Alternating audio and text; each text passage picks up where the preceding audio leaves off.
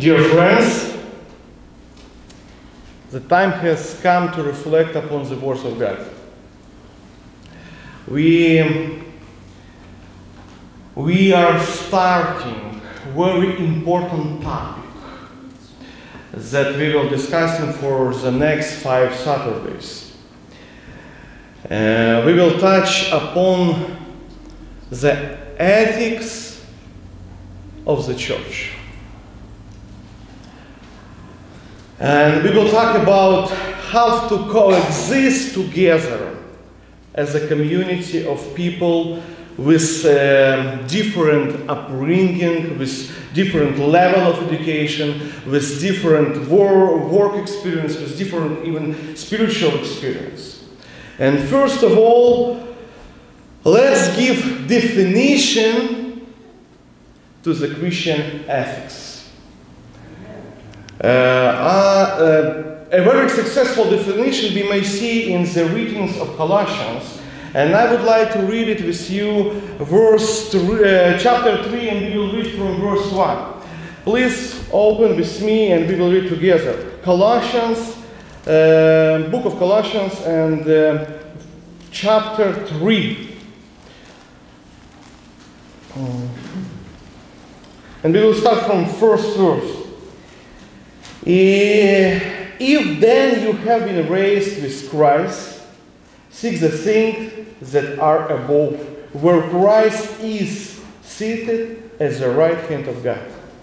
Set your minds on things that are above, not on things that are on earth. For you have died, and your life is hidden with Christ in God. When Christ, who is your life, appears, then you also will appear with him in glory. Put to death, therefore, what is earthly in you: sexual immorality, impurity, passion, evil desire, on covetousness, which is idolatry. On account of this, the wrath of God is coming. This is a very successful definition we may see about ethics. Bible does not just give us instruction, or instruction about what we should do or should not. But also, Bible gives us principles to build our lives.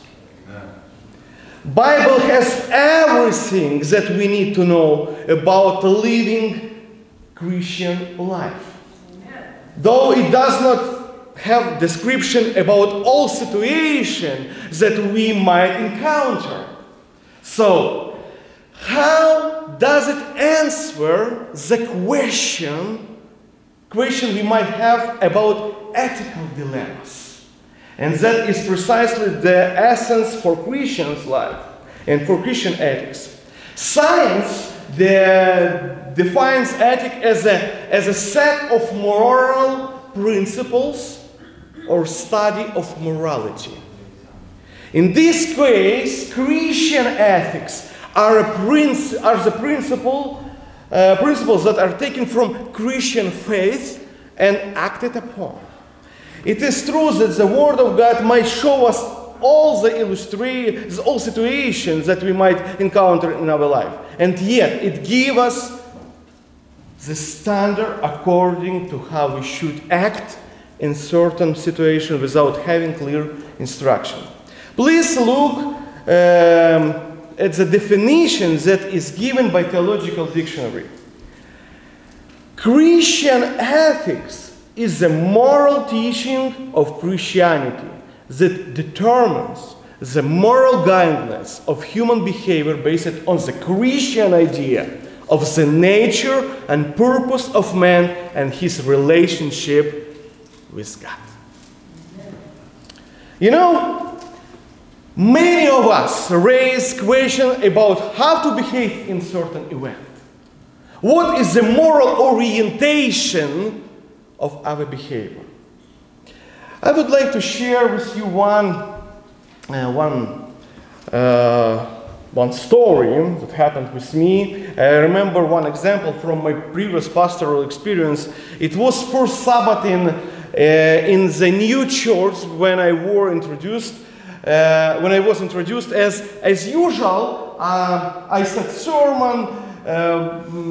Somebody from conference introduced me, and after the service worship, there was potluck with the congregation, and we have time to getting acquainted with people, to talk a little bit, to know each other better. And I had one member of the church who came up to me and asked me, "Pastor, I have two theological questions," as he said. First question was about the number 666. Do you know something about it? I believe, yes. And how do I personally interpret it? I remember how I tried hard, to answer such complicated question in such in least amount of time. It's a complicated question. However, I realized that I have already lost my questioner. Sentences by sentences, but I lost him completely. I thought my explanation probably did not satisfy him, and he did not like it. I was just starting my pastoral ministry. It was important for me. I was trying to attract people, He was irrelevant to my answer. I stopped answering that question and asked me, "What is your second question for me?" And he asked me, listen. His answer was, "Can you shave on Sabbath? Can you shave on Sabbath?" This question was even harder than the previous. I knew that it was very conservative church, and in such churches people believe they cannot shave in Sabbath, or we cannot take a bath, or something like that. But I had different opinion personally about this matter. I understood that if I will answer honestly for this question, I could have started a lot of misunderstanding and arguments on my first day. It was first day here. I could have started. However, you are not going to make something up that is not in harmony with your living. You must be honest with people. Yes? You need to be honest. Amen. And you need to preach how you live and everything. And I decided to answer this question according to my personal understanding. The man listened to me, said thank you, and left from the church. Does not look encouraging, does it? Doesn't look encouraging. I was a little bit disappointed, but you cannot change, something. And after some time, I decided to visit that family to get to know them better. And when I came to them, husband were running late, and his wife invited me. And she asked me, if I remember the questions that her husband asked me before. I said, yes, I do. I remember. I cannot forget. Then she said, you have answered this question well. He really liked your answer. He poses these questions to every pastor that comes to this church. He is testifying this way. testing this way, sorry. He likes your answering plans, and he has plans on attending the church. But for me, it was food for thinking, you know. It was his way to testing me, or different pastors. But for us, it's important question. Is the question of shaving on Sabbath theological or not? Is the question of shaving on Sabbath theological or not? It is breaking the law of God, or is it breaking the rules of traditions and culture? The conflicts that happen at church, a lot of conflicts that happens at church, does not raise out theological questions, but rather raise from personal beliefs based on personal tradition, worldviews, and personal opinion. Conflicts arise from personal interpretation, the traditions. Churches has separated because of questions such as, should we drink from one cup or a personal cup during the communion? I saw a couple churches that was separated. Can women wear pants? How to spread your time on Sabbath? Can you bring water to boiling point on Sabbath or not? The question of diet. If you eat meat, you will not get to heaven. It is sin to wear jewelry. Can we wear wedding rings? The opinion of another member of such church, of his or her reaction, vision of the situation becomes a stumbling block for others. That's right. Sometimes we just want to expose, to denounce the sin of the other, to tell the truth. We need to be honest, to tell the truth with somebody. But how it will, if it affect for the congregation? How will affect the atmosphere in the church? How such decision will affect our spiritual family? How will this help the spiritual prosperity in the church?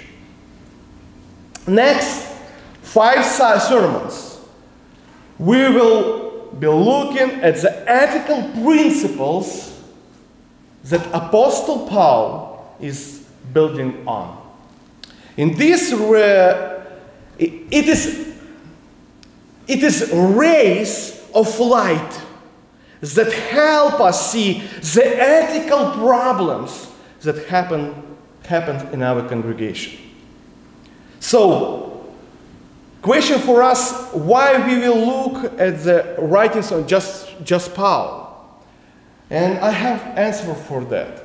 Because Paul is established the churches and writes the epistle towards the churches. And thanks to these epistles, we have an idea about the problems in the early church and how Apostle reacted. What a revelation Apostle Paul received as an answer to the problem on that time. His message, or his messages, touch on various issues, and he deals with specific problems which provide a lot of room for such. Apostle Paul is a man, he is not just evangelist. He is involved in building church community. Paul was primary missionary and establisher of churches through the Mediterranean. He is a pastor who is taking care about churches. For Paul, theology was never something abstract apart from his reality, His writings, his epistles always have theological aspect, or how to understood the scripture, how he understood, what kind of revelation he got, and how he understands this idea. And on this basis, on his revelation, of his understanding Bible, he gave people the ethical recommendations. For him, theology is not business. It's not just writing books and sell it or work. For him, theology, his life. This is his life. And I would like to open with you Galatians chapter 1. And we will read 2 verses from there, 11 and 12. Please open with me and we will read. For I would have you know, brothers, that the gospel that was preached by me is not man's gospel. For I did not receive it from any man, nor was I taught it, but I received through a revelation of who? Jesus Christ. He got this revelation. It was his base. For Paul, studying the scripture is the foundation for building churches and principles. Principles that will be interact and worked at the church, in the local church. He looks at everything in the light of gospel, through revelation of Jesus Christ. He touched upon all kinds of questions.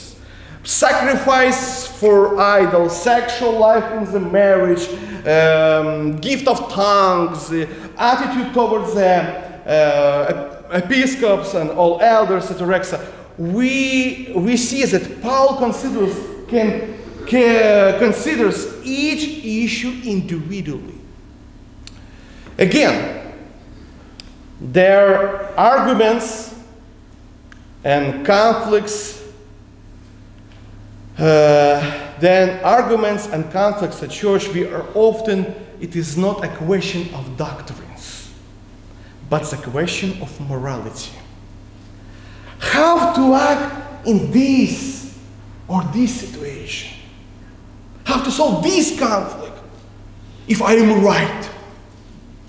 Sometimes two different worldviews collide, two different views.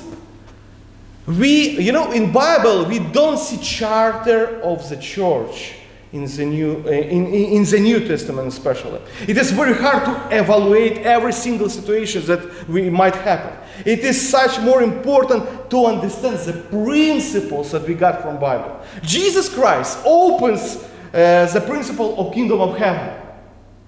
We cannot find charter of the early church.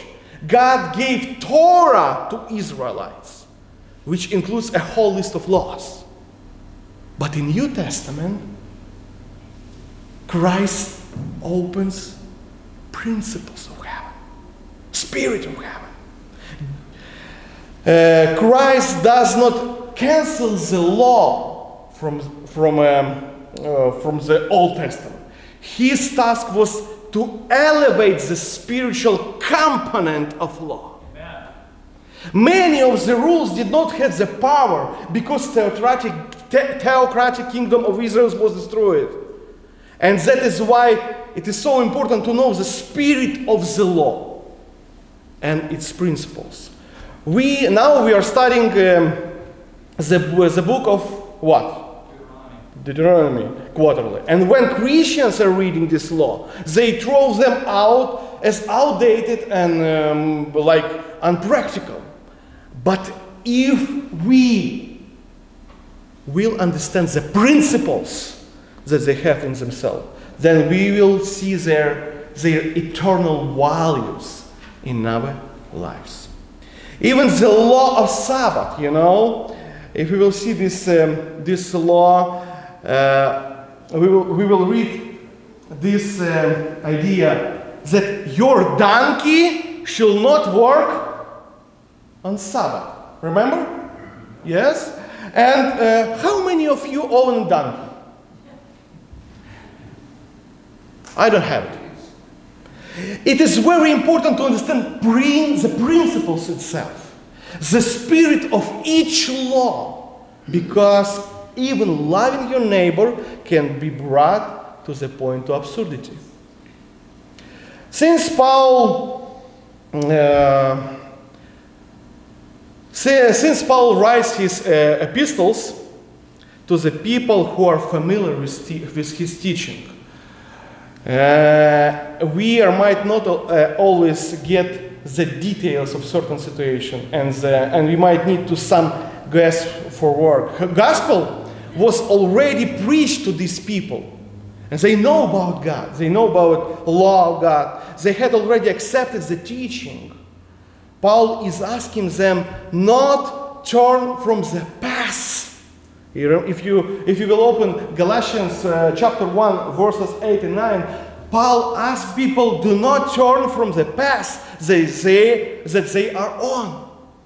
All of this writing, except of writing to the Romans, were addressed to church that he, Apostle Paul himself, has established, and he was very familiar with them. He stayed in this city, where there were these churches. He lived with these people. It was not just one Sabbath that he preached. He lived, he worked, he taught, he preached in the city.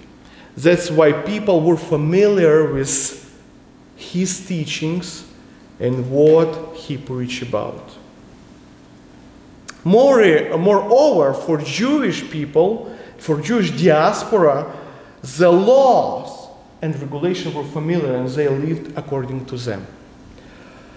Paul is always trying to solve problems in the light of Word of God. Each of his epistles has theological reflection. In other words, laying the foundation. And only after such foundation, he turns to his church with exhortation. Let's take an example from Galatians, book of Galatians. If you will open chapters 5 and 6, you will see this pastoral exhortation where Paul is looking at the questions of ethics. He raises a lot of questions about ethics, but just chapter 5 and 6. But before 4 chapters, what about his writings? Before he lays a stone, theological stone, where he considers theological issue based on Torah. And he interprets Torah in the light of fulfilled prophecy in Jesus Christ. We can see same thing take place in book of Romans. If we will open chapter from 12 through 15, it will just his pastoral exhortations. But before, was before 11 chapters? It was theological foundation for this pastoral instruction concerning ethics of the church. However, before that, he lays a foundation considering the problem of understanding Scripture in the light of coming of Christ. The same we see in book of Hebrews, where Paul first starts with theological revelation based on Scripture, and through the lights look at the ethical questions. It's important for us to have foundation. And today I would like to invite you open 1 Corinthians chapter 2, and we will read first 5 verses. It's important for us. This is foundation for Paul's ethic, for his understanding church, and it was his beliefs. And please read with me. 1 Corinthians chapter 1. We will read chapter 2. Excuse me. And we will read from verse 1. And when I came to you, brothers, did not come proclaiming to you the testimony of God, which lofty speech or wisdom. For I decided to know nothing among you except what or who? Jesus Christ and Him crucified. And I was with you in weaknesses and in fear and much trembling. And my speech and my message were not in plausible words or wisdom, but in demonstration of the Spirit and of power, so that your faith might not rest in the wisdom of man, but in the power of God. Powerful, my friends. Powerful. Only with this message about Christ, Paul begins to consider all the specific situations that arise in the congregations. In this text, we see an illustration of what we talked about earlier. Paul is writing to a church where he is known and where he has been. People knew Paul, yes, very well in Corinth. They were familiar with his life. He lived in Corinth and preached there for some period. Further, he says what becomes the leitmotif of his ministry. He talks about what is the meaning of his life, what is foundation, what is his power. He talks about what must become the foundation of our life, of the church, what must become the basis for making decisions in building moral guidelines in life. Sometimes it happened that a person who is in church lives in two realities. In one reality, he knows about God. He knows about His words. He in church, even in ministry in church. In the other reality, he lives in an everyday life. I remember one conversation, one situation in my life. One person was faced with a serious decision in his life. And while being in church many years, he was not able to make the decision towards God. We had a long time discussion about his decision. When I was talking to him, my arguments were based on the Bible, from my personal experience. We talked for a long time, and at the end of, he just said, you know, Pastor, Bible is Bible, but I will do what suits me best. Two realities. You can't be every Sabbath here. This is one reality. But what is your law for your everyday life? The cross of Christ did not become the true reality in which He lived.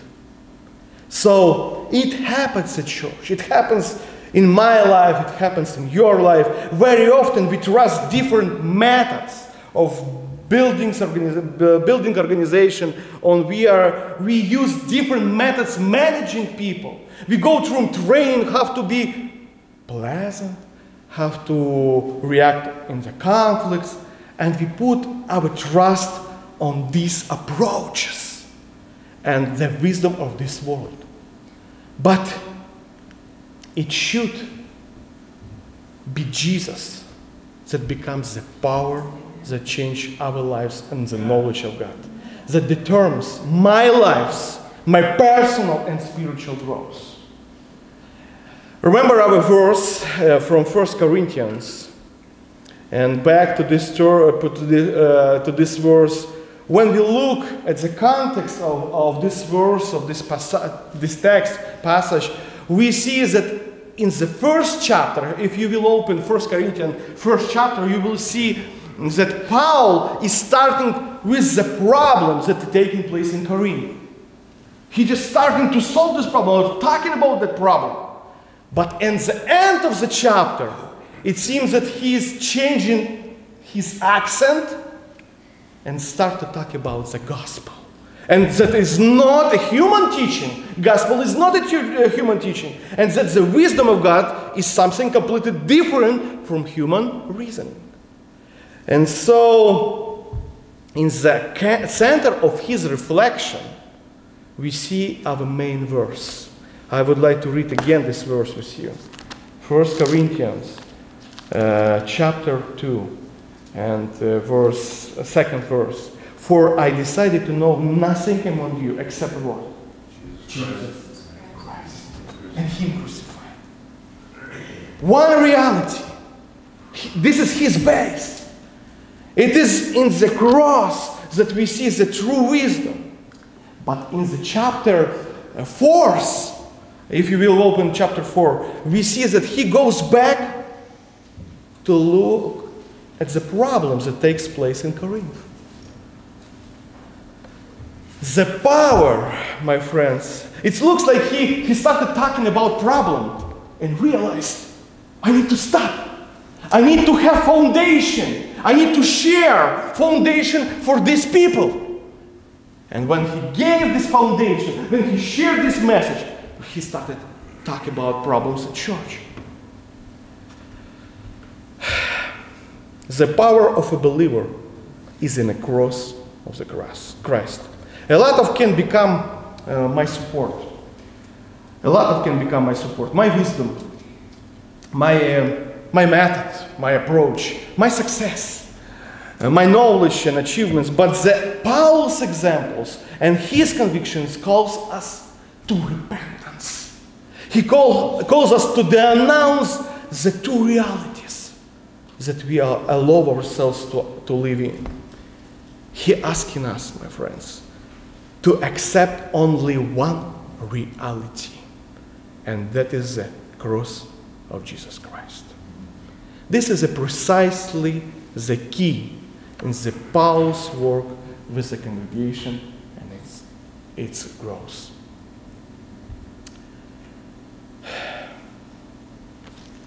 Again, I would like to read at the end of my sermon today this verse.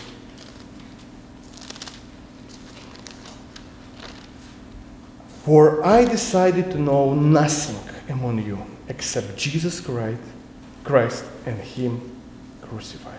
Amen. Amen. I would like to pray with you, my dear. Dear Lord, we humble ourselves before your grace, your glory. You are great. You are Almighty God. We ask you to forgive us. Forgive us when we build our life without you, without your words. When we're trying to solve our problems without understanding your message for everybody, for us especially. God, today we pray, bless us. We ask you, bless us with your wisdom, with knowledge of your cross of Christ. Teach us is not trust of knowledge of and wisdom that we have, but trust your knowledge, trust your power. We want this church grow. We want to have harmony with you. We would like to have harmony at church. We would like to have peace in our hearts. And we would like to have, and we ask you, bless us, baptize us, revive us. We pray in Jesus' name. Amen. Yeah.